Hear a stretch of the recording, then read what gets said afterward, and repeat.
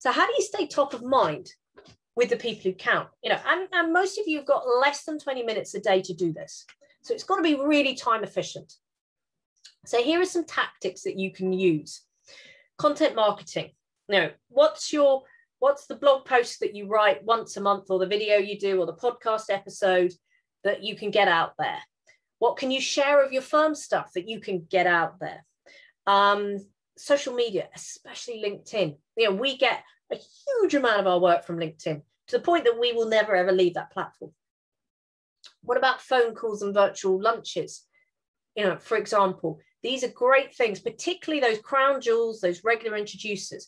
Those are where you want to have those phone calls, virtual lunches. Webinars and online events can be surprisingly helpful to build visibility. Those in-person lunches, coffees and events, they are coming back. They will be coming back. Think about those for your best introducers. But also remember that top of the list for your contact list, sending them something each month. You know, I saw this and I thought of you.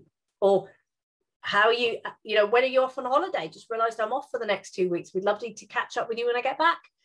You know, it doesn't need to be anything more serious than that.